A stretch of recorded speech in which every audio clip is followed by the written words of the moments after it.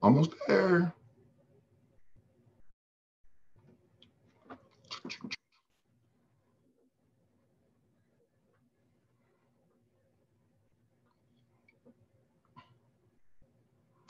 Hey everybody, welcome. Welcome to our live stream.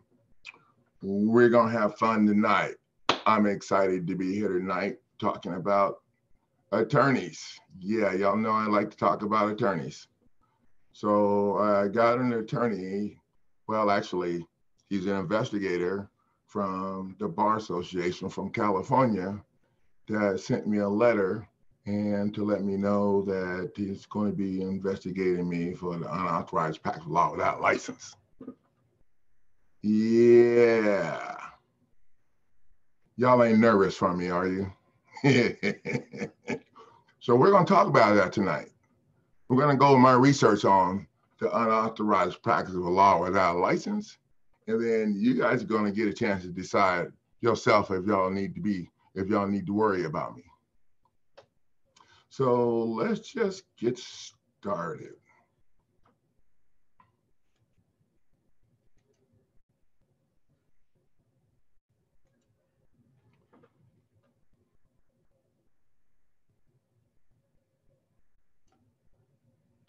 So today we're going to talk about unauthorized practice of law without a license, and I'm going to show you why it's a lie.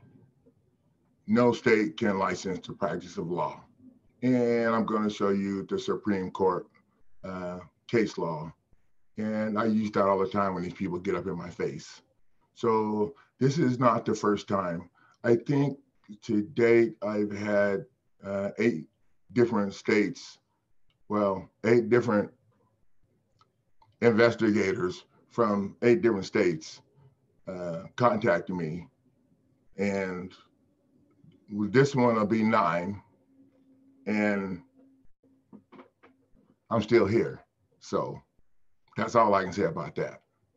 But this person called, sent me an email, and I invited them to call in on the radio show next Wednesday at 1:00, or this coming Wednesday at 1:00 Central Time, to call in to the radio show, and I'll be glad to discuss the issue with him on the air.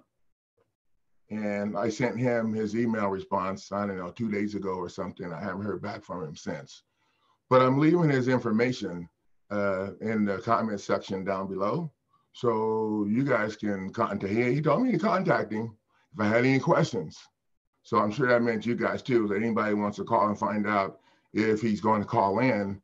I left his number and the call-in number to the radio show that's going to take place on Hamilton Radio at hamiltonradio.net on Wednesday at 1:00 Central Time. And the call-in phone number is 609-585-0400. And when you call in, you'll probably get Gene. He's the owner of the station and also my producer. And just let him know who you are and why you're calling in. And if there's somebody that's grumpy about what I'm doing, I hope they call in. And I hope this dude calls in too. I don't know if he will, because I sent him a pretty stern email just to let him know that I'm not part of his bar association, and he has no jurisdiction over me. And it's totally ridiculous that he would even, and I'll show you the letter that he sent me later on in the presentation. He has no business even getting up in my face, okay, from the state level. Of course, like I said, they haven't done their homework. So they just assume because my ad may show in California that that's where I am. So I think he's probably figuring it out now. And if he goes and listen to any of my videos, he'll see that what I'm saying is true, and he don't have a leg to stand on. But I welcome him to come and get in my face if he wants to. I've been preparing for this for a while. So today we're going to talk about that. You're going to talk about, we're going to learn how to challenge the officers of the court when they dismiss your lawsuit illegally. And you'll have a better understanding of the legal filing requirements. And we're going to talk about the difference between the filing requirements, the statute that shows the filing requirements, and the local rules. We'll talk a little bit about that. You will also understand the local rules is how they screw you over and throw you under the bus, in my opinion. In my opinion, the local rules are for attorneys, and their goal is to speed things up through the court. So anytime your case is getting sped up through courts, you're getting hosed. So you don't want to go that route. So you will also learn what to do when you're faced with complying with those local rules, because there's always there's always options, unless you limit yourself in the corner with all their rules. So yeah, there you go. You see what I did with that? You'll also learn how to handle yourself when the clerk refuses to file your documents. And we'll talk about that a little bit later on. I had a guy who went to federal court to file his documents, and they were giving him a hard time. Apparently, he filed all of them at the same time, which if you're going to do that, you want to hand them one document at a time so they don't see the sanction motion or the TRO, for the $5.5 million. They have a little bit of a problem with the sanction motion. The clerk does, because the clerk's job is to protect her buddy attorneys. So they'll try to get out of filing that. So anyway, he handed her all of his stuff at the same time, and they went and looked at it. Then they called the supervisor over, and they looked at it. Then they came back and started giving him a hard time and telling him that he was going to be able to file his stuff and all these excuses. And this guy was pretty smart. He told them, "You guys have my stuff already, and you're on camera right there accepting my stuff. You can do whatever you want with it." And he turned around and walked off. They were pissed. He told me they took his stuff and threw it in the trash can. And this black man, so they were trying to agitate him, see if they could call in the troops to come get him under control. He just left. Went out and sat in his car. He told me he was sitting out in his car for a few minutes smoking a cigarette because he was still kind of mad. And actually, before he got to his car, he walked around to see if he can find the prosecutor's office so he could report them. And I told him that's not the way it works. But anyway, while he was sitting in his car, he got a phone call, and it was from the clerk's office. And the clerk apologized to him and told him that they had just talked to a pro se attorney, and the pro se attorney told them that they had to file his stuff. And of course, I'm thinking, pro se attorney, what the hell? Are you kidding me? That's the best they could come up with. Yeah. So that goes to show attorneys are lazy. They're lazy. And just like in this case, they haven't taken the time to figure out where I'm at. They just assume, and that's what they do all the time, because in the end, they're going to get you to take the deal. Well, that's their program. So, hey, those of you who don't know me, I'm Coach Neighbors, and I am the owner of Advocates for Justice Paralegal Service. We are different, and we prove it. So I'm a foreclosure defense coach that helps folks who are ready to stand up and fight to stay in their house, in their houses.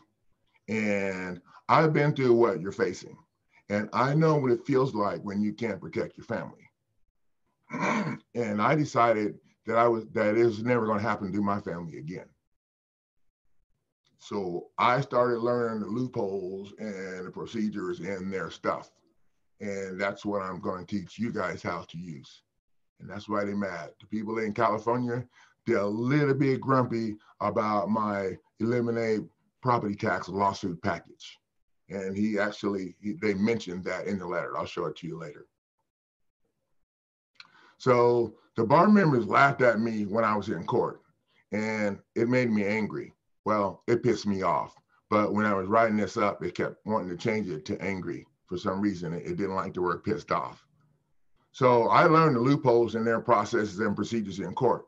And I will show you, I will teach you how to use those loopholes against them in your $5.5 million lawsuit that you'll be filing in federal court to address the fraud at signing.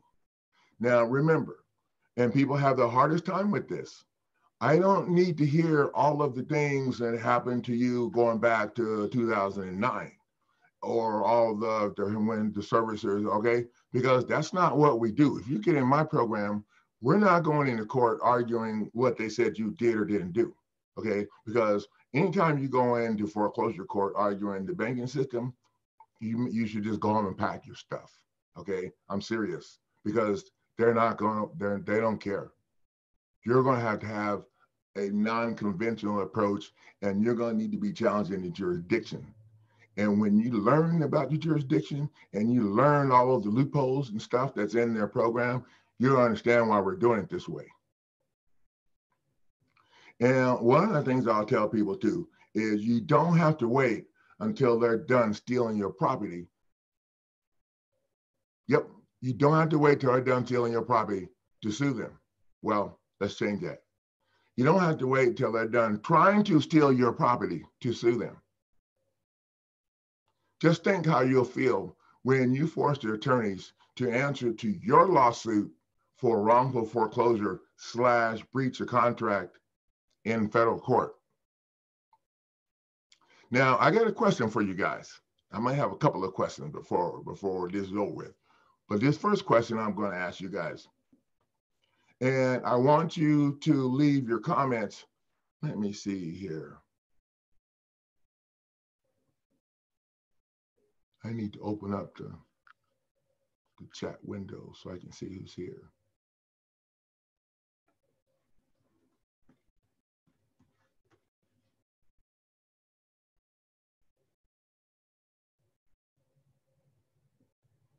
So I want you guys to leave your comments to my questions in the chat window.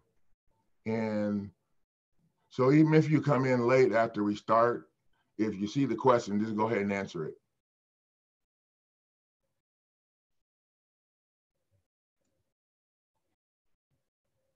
Hang on 1 second here. Okay. So the question is, do you know who calls the shots in court? The judge or the attorney? Now, take a second to ponder that. Okay, time's up. Please type in your answer if there's anyone there. I think I only have one participant right now. So if your answer, those of you who answered the judge, you just got hosed and you need to go home and pack your stuff, okay? The attorney is the one running the show in court, well, before court.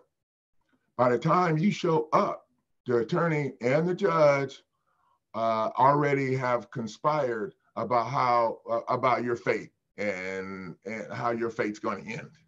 Okay, they already got that all figured out before they have the hearing.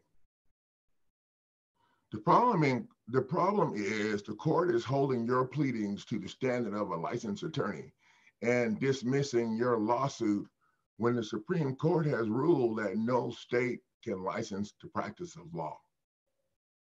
The court is conspiring with attorneys to monopolize the legal industry and by spreading fear and with their lies that they have a license and that is illegal for other folks to help people with legal issues.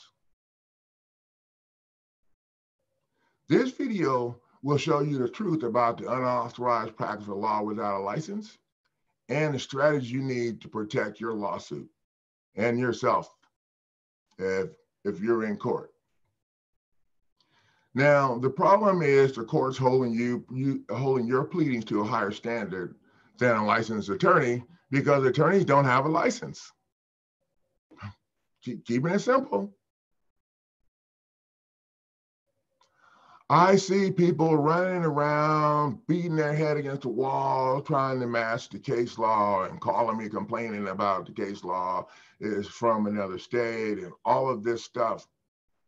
I just, and I have a hard time with it because people are jumping through all of these hoops, trying to make their pleadings be to to a level of a licensed attorney when attorneys don't have a license and attorneys aren't following any of those rules.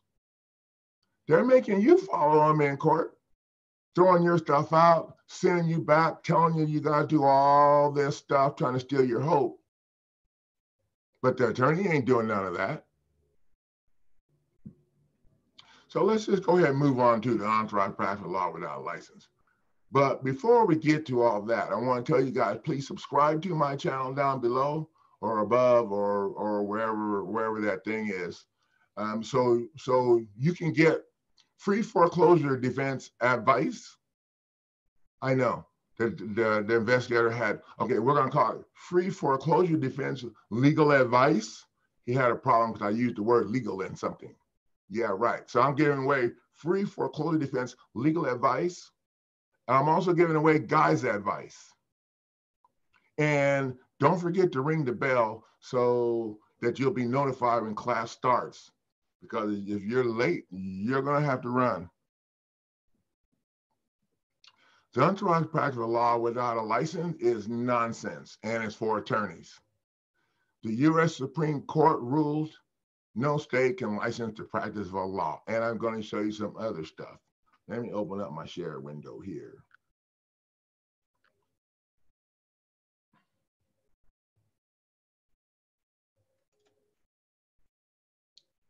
Okay. So the share window's open up. Now, when I'm researching for stuff, a lot of times I'll have different files. And when I run across something cool, I'll save it in that file.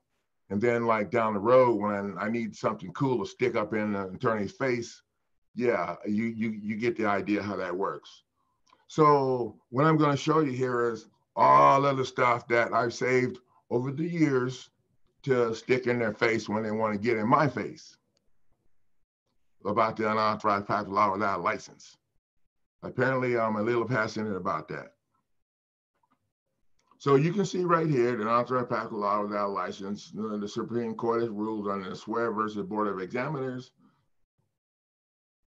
that no state can license, no state can, or any state, larger case or lower case, can license the practice of law. And you can read the rest of these. Certificate is not a license to practice law as occupation nor do business as a law firm. The state bar card is not a license, it's a union dues card. Oh, they hate it when you tell them that. And I've done my homework on this. State Bar Association is unconstitutional monopoly. Yep. Violates criminal enterprise, Article 2, Section 1, separation of power clause in the Constitution. There's no power or authority to join legislation. Yep, see, this. I don't understand how they think they can. I think they're so used to intimidating people, they think everybody just going to get scared and go sit down, I guess. I don't know. Now, what I'll do is I'll copy and paste this in the comment section when the video is complete and in the live stream as well. So you guys can have all these. They're pretty long. I mean, I've saved these for a few years. And I use them. I've used them 9 times. This is going to be the 10th time. But I'm getting tired of using them. So I think this time I'm going to step up a little bit and create a little bit of problem for these people that wants to get in my face, because I'm helping people learn how to save money and fight themselves. You know, and you know what's sad about this whole thing is they don't want me or anybody else helping people, but they ain't trying to help nobody anyway. They know anybody got 10 grand to pay some attorney to help you do anything, not save your house. Who's got 10 grand to put for foreclosure? I don't think so. So they ain't trying to help anybody anyway. So if they don't want to help the people I'm helping, why is it they don't want me helping them? Oh, that's because the attorney is the one who signed to do the foreclosure illegally against your property in the first place. And no attorney is going to go up against their buddy when they're all making bank from doing the illegal crap they're doing. And then there's some other case law here that I use occasionally. And you can see here it says, pro se litigants pleadings are not to be held to the same standard as standards of perfection as a lawyer. Standard of perfection. I have a little problem with that. I almost laughed when I said that when it's connected to attorney, because attorneys are lazy and their standard of perfection is pretty freaking low. The only thing that they use is each other to give each other passes, or their membership in the club to get the judge to help them. Their whole program is set up, is structured for arguing. And once the arguing's done, then the judge gets to help them. I mean, it's pretty simple to me. So if I'm going to go into court, I'm going to go into court with stuff they don't want to argue about. That's how I roll. They ain't going to want to argue about this stuff because they know if they throw me under the bus that I'm going to appeal it and sue them, and it's going to be case law for other people with their name connected to it. And now they won't be able to get their free houses or their free cars or their campaign contributions or their donation to their offshore account, retirement account, whatever it is they get, because they're getting something. I ain't quite figured out exactly what it is, but they're getting something for throwing people under the bus and helping these people steal homes from everybody. So you can see this is 3 pages of, and these case laws are priceless for people who are working pro se to defend their property. And these case laws are not laws you're going to be able to find like real quick like that, because like I said, these things I found way back 10, 15 pages back and on the internet, back where the stuff gets real.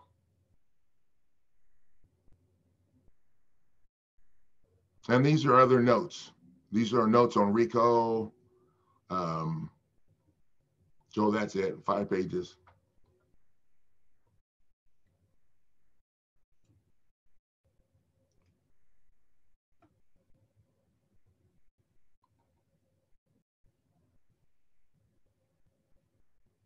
So I did a Google search of the unauthorized practice of law without a license, and I'm gonna pull that out so you guys can see what that looks like too.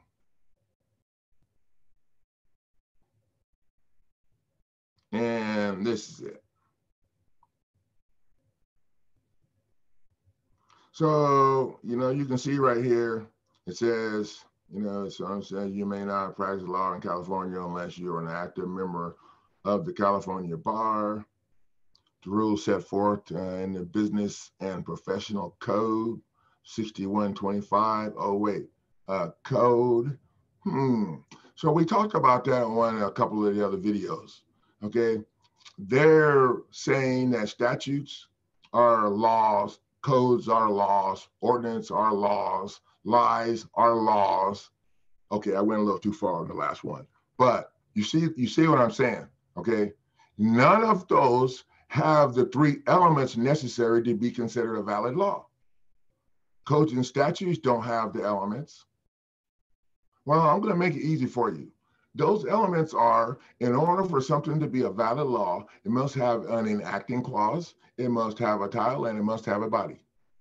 And if those items are missing, if those elements are missing, it is an invalid law. And an invalid law cannot be used to provide proper jurisdiction to the court to take action and or steal somebody's house or give their house away to someone.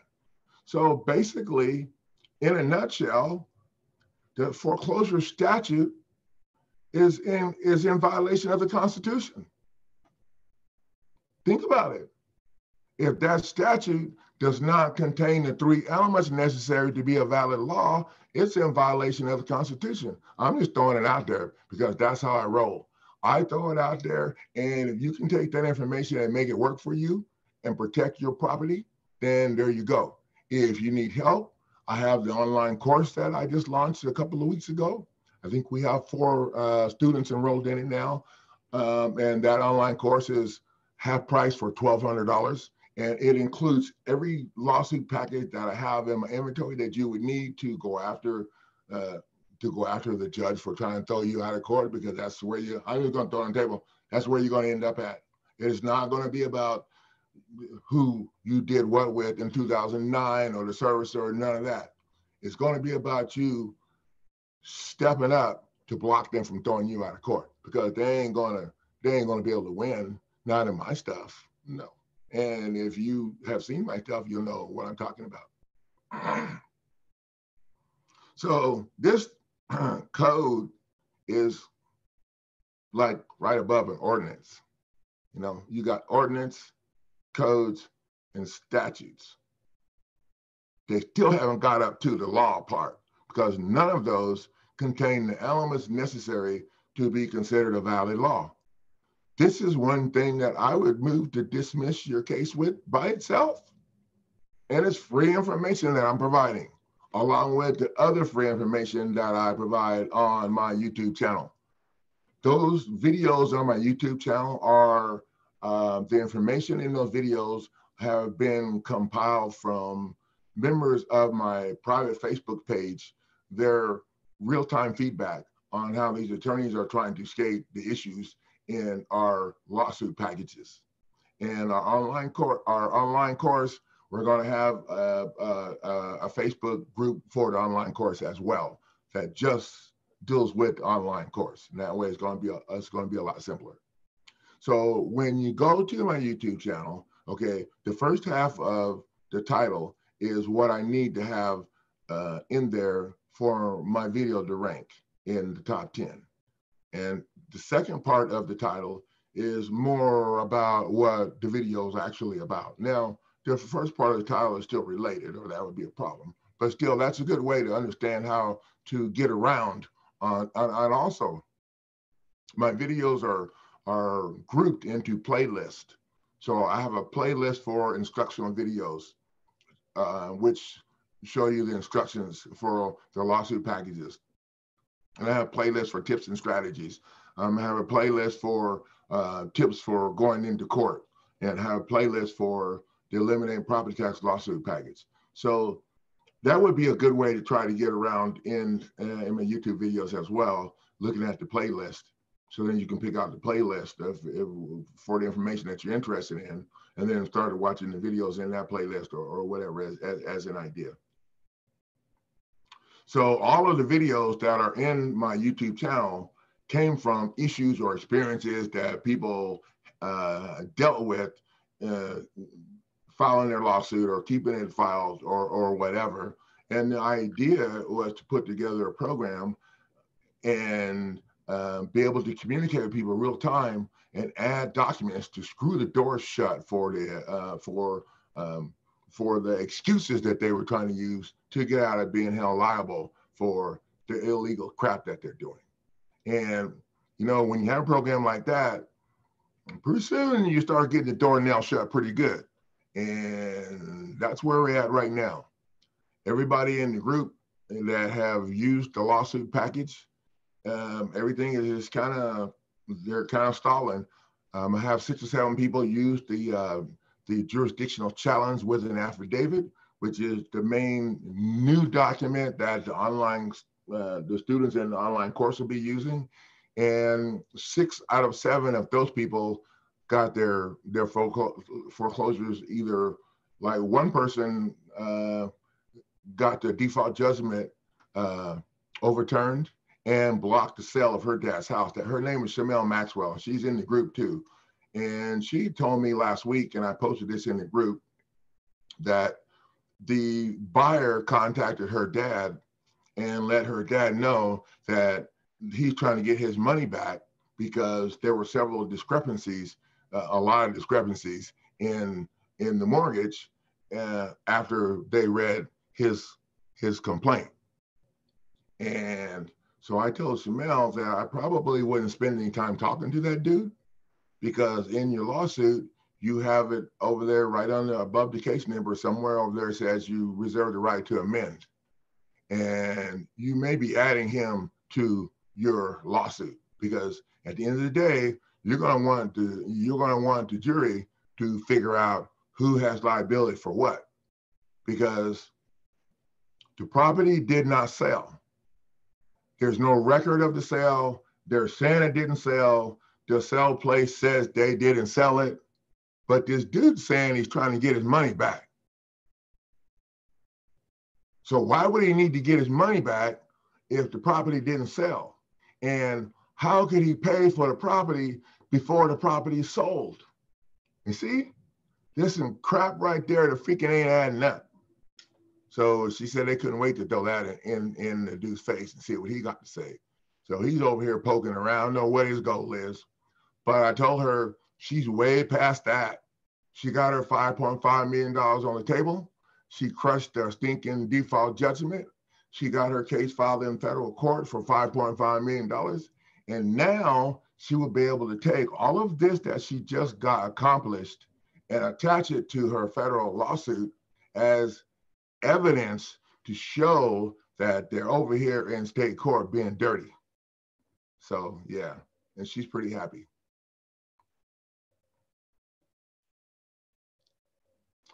So I'm going to show you guys the complaint letter that the dude sent me. And, you know, I don't know.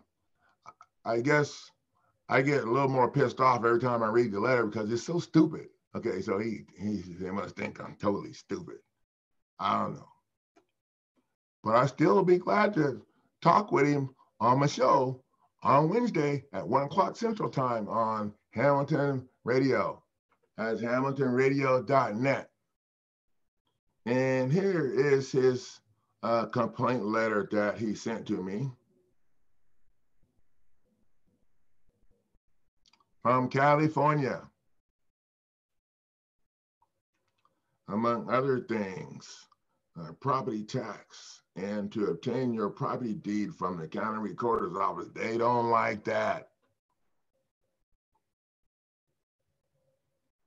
Then he says, my website entitled Foreclosure Defense Lawsuit Center, where I provide legal advice concerning property taxes, foreclosures via YouTube videos, and offer a lawsuit package for $500, which includes eliminate property taxes. You keep bringing that up.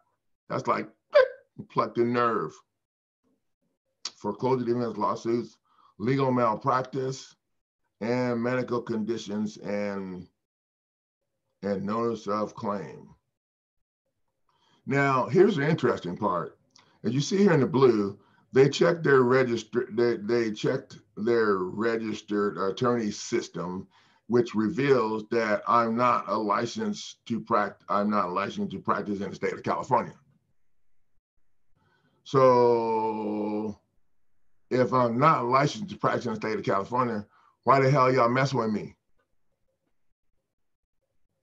And then they write, if I am a licensed attorney, but not in the state of California, I guess, then I'm supposed to provide them which state that I'm licensed in, add my bar number, and if I'm not, please describe my business. My business is teaching people how to kick attorneys' butts, excuse me.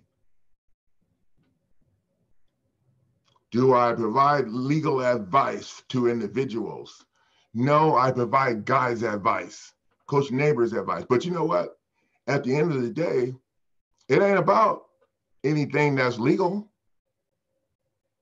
This whole foreclosure stuff, all the stuff they're doing, it ain't about legal. We already talked about that. The statutes do not contain the 3 elements to make it a valid law. So we're not talking about anything that's legal.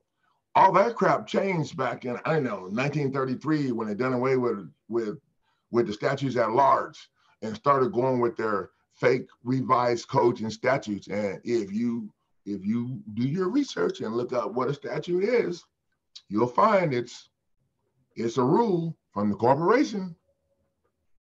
That's pretty much it. It's not a law from Congress, the legislature, or the Constitution. I should have started with the Constitution first. And then it goes on down here to talk about the Business Professional Code, section 6125 provides no person shall practice law unless that person is an active member of the state bar. Yeah.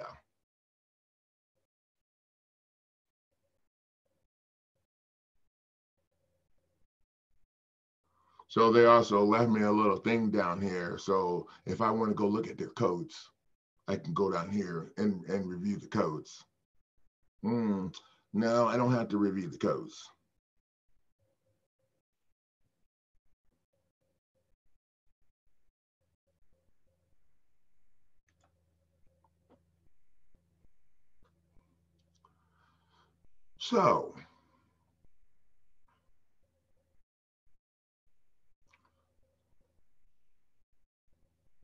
So are you guys worried about me now?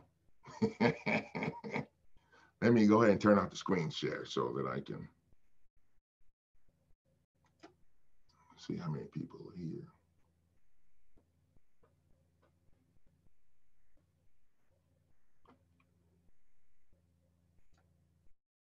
Is anyone here?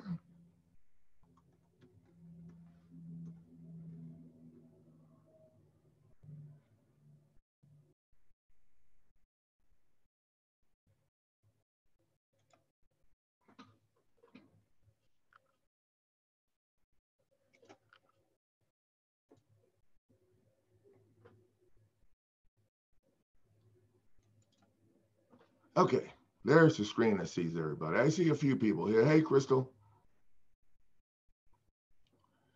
Okay, so Crystal's thanking me for helping people. She says, who can you trust?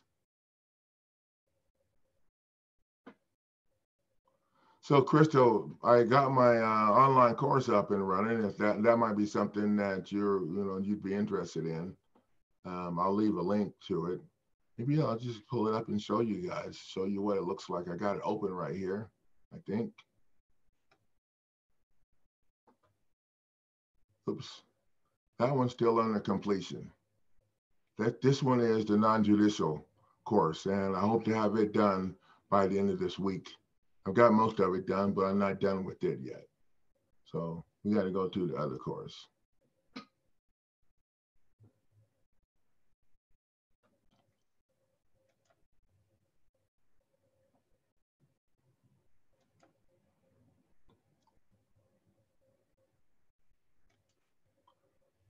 Okay, we're going to open up the sales page here.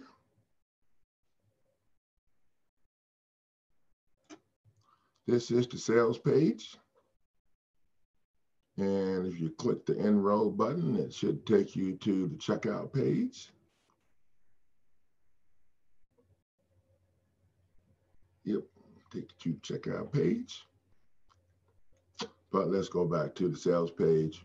And then when I scroll down here, you can see the curriculum, how to use the course outline. I have a welcome video here, the resources, the banker's ultimate fear. This came from the PDF that's included as one of the resources. It's called the Banker's Secret Manual. And that PDF has some great strategies in it. We use some of those strategies out of that PDF to beef up the lawsuit documents that we're using in the online course. So they're not the same documents that we're using in the lawsuit packages. We beefed these up. And the main document package that you're going to be using in the online course is the jurisdictional challenge with an affidavit. And that document I had on sale to people in the Facebook page and a private Facebook page for like $200 because I wanted to see how they responded if they could. And so far, it stopped everything except one case. And that one case, the person didn't follow through with the steps like they were supposed to. So, and we're working right now to get that situation under control. But basically what you're going to be doing is filing that jurisdictional challenge with an affidavit. If you enroll in the online course, you will be filing, now this is for the judicial foreclosure, you will be filing the jurisdictional challenge with an affidavit in the state case against your property to blow that case up before you file your lawsuit in federal court. And then you'll be able to use all of that you filed as evidence in federal court to show that the court didn't have jurisdiction in the first place on the state court level. So that's the way that's going to set up. And that'll give you a little time to get your stuff done and get your lawsuit filed. You won't be backed up against the wall once you blow their case up with your jurisdictional challenge. And just think about it. They're not going to be able to respond to the jurisdictional challenge by affidavit. So if they can't respond with counter affidavit, they're toast. This is one of the little ways we use their stuff against them, because that's what we do here. The banker's ultimate fear, the tips and strategies. I use new videos in here. Some of the videos are from my YouTube channel, that like the tips and strategies. That's in conventional versus non-conventional. That's a new video that I put together, or that's a lecture that I put together. And then setting yourself up for the appeal in the beginning of your lawsuit. So, and the magistrate judge does not have jurisdiction without consent from all parties. And a lot of times that's their first line of defense, using the magistrate judge to throw your stuff out. And usually what the magistrate judge does, well, either the district judge or the clerk will hand the stuff down to the magistrate judge, the hot potato stuff. And the magistrate judge will look at it and write a report to dismiss it. And then the magistrate judge will send his or her report to the district judge to dismiss your stuff based off the report. And so the district judge dismisses your stuff based off of the report and not based off of any facts of finding or conclusions of law. People need to understand, okay, you're in an administrative court. And the only way to, and this is my opinion based off of helping people for a period of time, the best thing that you can do is force the court to be a judicial court and jam them up when they're not a judicial court. And what that means is, as soon as they throw you under the bus, you need to handle it. You need to address it. I don't care if it's the judge or the clerk or the person cleaning the floor. If they violate you, you need to address it. If you don't, then what they're going to do is just going to keep violating you, because they know you're not going to do nothing. They already know 80% of Americans can't afford an attorney, and they know no attorney is going to help you kick their butt anyway, even if you could afford it.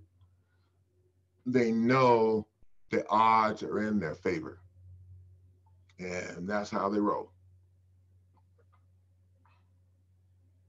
So here you can see the documents are set up. Now I have the documents numbered, but please don't get caught up in those numbers, because those documents you'll be filing them in different order, depending on how they respond or what your situation is. Now the first two documents, probably the $5.5 million lawsuit and the restraining order, or probably be the first one, but you can't file a restraining order unless you can prove that you're actually being harmed. So like if you're about to get kicked out of your house, or if they're about to sell your house, then I would use the restraining order. If you're not, on the edge of the cliff, then you want to save that one for later, after you get control of things. But I numbered these so that they'd have some order to them. But really, you're not going to be filing them all in the same order that they have in. And I have videos in here that talk about the documents too. And we talk about the different things that you need to be aware of. And at some point when I get when my class is full, we'll have Zoom meetings, and then people can talk about the issues that they're having or whatever. We could even have Zoom meetings and then have different groups go off into breakout rooms and talk about things that are pertaining to your state or whatever. I mean, the opportunities are endless here, only limited by our will to do the work and to learn how to operate the system. That's kind of been a problem. So now in the end of this, I came back and I added another section.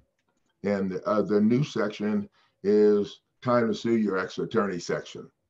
The legal malpractice, breach of contract lawsuit. I put this together so people who were ripped off by their attorneys can use it to get their money back. Now, you have to keep in mind that the attorney structured the current legal system, and you already know it's not structured to help us. So in legal malpractice, they made it almost impossible to prove damages. I mean, unless like a lot of people die, it's hard to prove damages. So what I've done is we kind of twisted that up a little bit. We're going to have to breach of contract for legal malpractice, breach of contract lawsuit. And you're requesting your attorney fees back, not damages. So, just like they try to trip us up on these words, that's what we're doing here. You're going after your attorney fees back because the attorney breached the contract. And I think in most cases, it's not very complicated to prove that the attorney breached your contract and threw you under the bus. Now, I'm going to add one more section to this also. And the new section that I'm going to add is a section that's going to go over how to structure the lawsuit documents. So when you sign up to take this course, I want to make sure that you're able to learn everything you need to do what I'm doing, helping people, or if you have real properties, your property, if you're an investor, you can use this course to help put yourself in a position to protect your properties. Because with this COVID-19, we already know what they're doing, and they're trying to run us all out the door so they can get our stuff. So if you're a property investor, or if you're just a person who want to help other people, and this course will help you do that. And the documents that I put together, if I have to put any documents together to block them from harassing me for helping people, well, actually, I already have some documents put together, which I used in the state of Kansas to get them out of my face. So, but, I've been learning as we go. So the newer documents now carry a lot more weight. So I don't have to worry about the court thing. But when I first started doing this, I wanted to make sure that I could control the court thing when they try to stop me with this unauthorized practice law without license, so that I can move forward without worrying about it. And as you can see, I'm still here. So we're doing something right.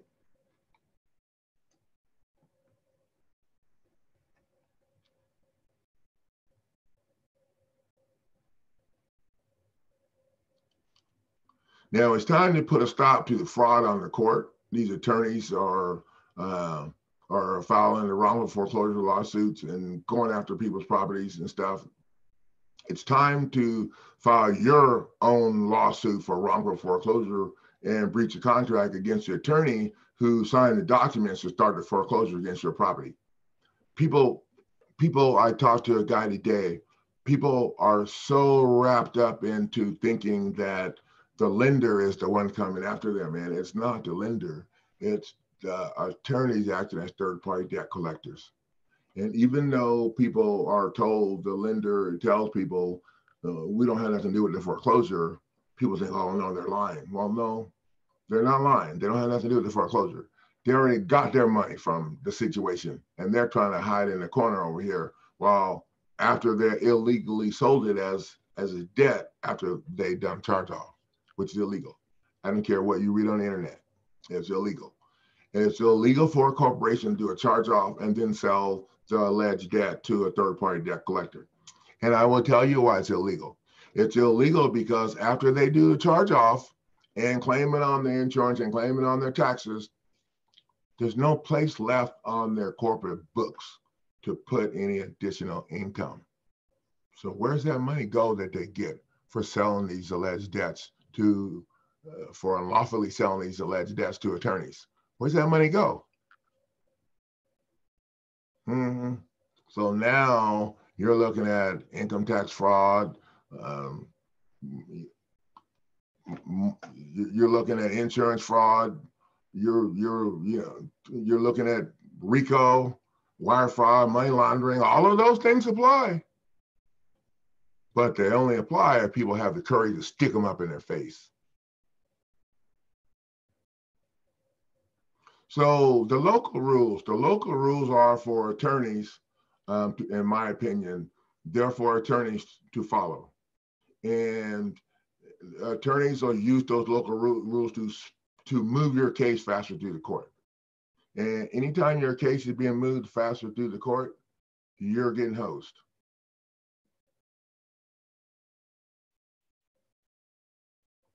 Let me see here. I need to.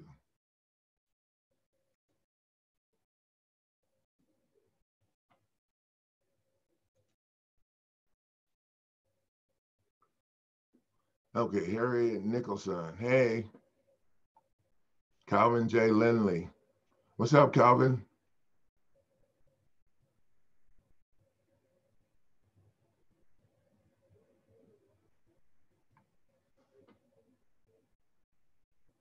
Hey, the rest of you guys watching, let me know who's here.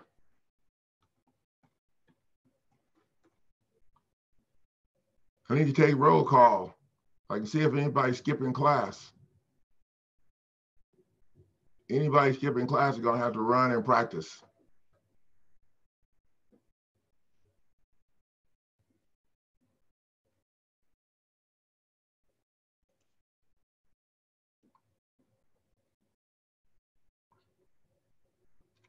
So one of the other things we're going to talk about too, the local rules are in contrast to the Constitution.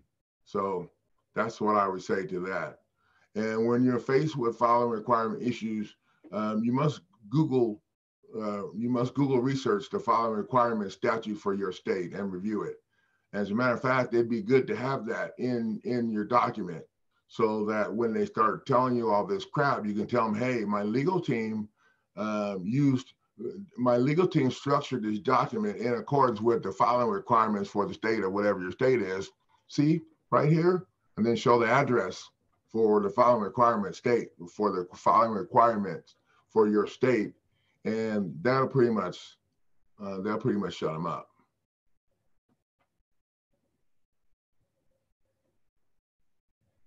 Now, if they continue giving you a hard time, you want to ask them to clarify what the problem is so you can explain it to your legal team.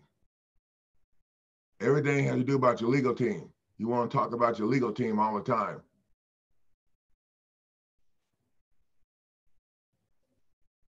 Now, if they're just not going to let you file your stuff, then you should call the clerk supervisor. And you want to ask the supervisor if he or she has the authority to make a legal determination on your pleading. And don't say another word after that. Make them say the next word. And if you do that, they will file your stuff because they can't say yes. And that's what they're trying to do.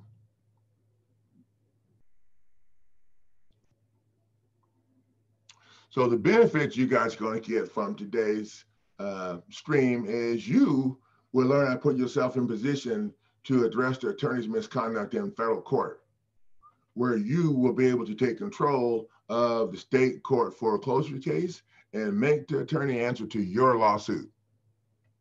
Remember, I told you at the beginning, advocates for justice, foreclosure defense, paralegal service, we're different, and we prove it. Now, my tip of the day is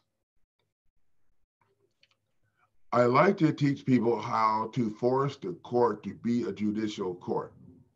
And you do this by attacking the corporate court when they violate your rights and they force you to proceed in their administrative court where you have no rights under the Constitution. Now, I know this sounds kind of crazy, but I was thinking about this today. This is pretty much what I do because you're in an administrative court. And if you allow them to dismiss your stuff without them following the laws, then they're administratively throwing you under the bus. And you can block that by challenging them. If the judge illegally dismisses your stuff, challenge the judge. I have a reconsideration package that has a motion in it for reconsideration. It has a motion in it for recusal, to recuse the judge for allowing them, the attorneys, unfair advantage. And it has a notice of claim in there also to file against the judge. And it has a notice of appeal template. And basically what I do is I like to file all the dirt and then do the notice of appeal the next day or 2 days later, okay, before they have a chance to respond to the dirt. And once you file a notice of appeal, jurisdiction is taken from the local court unless the local court can remove the obstacle. You see how that works? So if you guys are tired of the attorneys laughing at you in court, you got two options. You can enroll in my new online course, Wrongful Foreclosure Lawsuit DIY, and get what you need to file, to get everything you need to file your lawsuit. Lectures, videos, all half price, $1,200. Or if your budget is pointing you toward the lawsuit packages that are only at $500, you can take control with that option. So click on the link below to get to one of those options, and let's get rolling. And I also have my email address here and my phone number. If you're going to call me, I would, if you have a specific question, if you're going to call me, it works out better if you decide if you want to take, get the package or not, and then get the package and call me, and we'll get our strategy session. If you have questions about the package, sure, you're welcome to call me, but just make sure that we're talking about the package and doing the non-conventional program. I don't really like to get on the phone and spend 20 minutes talking about what happened in 2009 when we're not going to be using any of that stuff. I have the hardest time convincing people in my program, we're not going to talk about what happened in 2009 and all that stuff and what you did or didn't do, what they said you did. We're not talking about all that. You're going to be suing them for the crap that they did at signing to throw you under the bus. And the only thing that we use in a judicial foreclosure, we use a petition to show that the attorney, we use a petition as an exhibit to show that the attorney is actually the person who signed it, and there's no witness. And if there's no witness, the court does not have jurisdiction. In a non-judicial foreclosure, we use the notice of default letter and a copy of the deed of trust.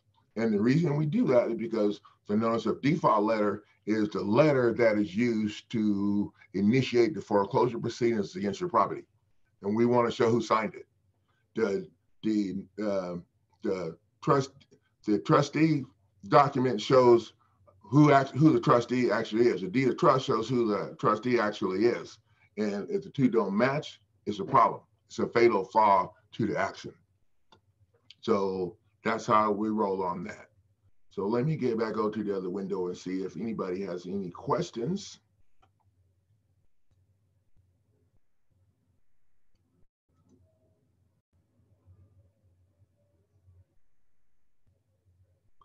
What can you do if the rescission is on hold pending? Crystal, I don't do anything with what's already going on. Okay, what's pending on hold, I wouldn't worry about. If it was me, I would be filing my lawsuit against them and getting it on the court record, because in my opinion, what's going to happen is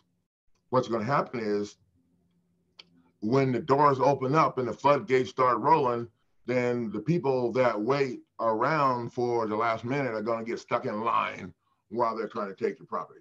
That's what's going to happen. That's what I see happening. So let me see here.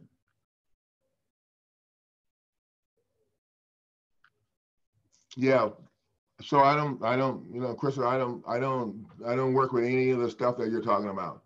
The assignment, the TD of the servicer, I'm not sure what the TD is, but we don't work with any of that stuff. Okay, like I just said, the only thing that we use is two documents.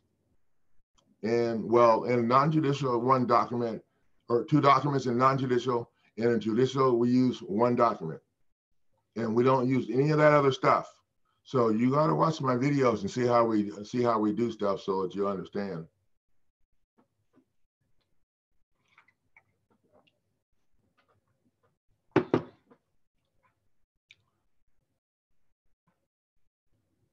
So that's all I got for now.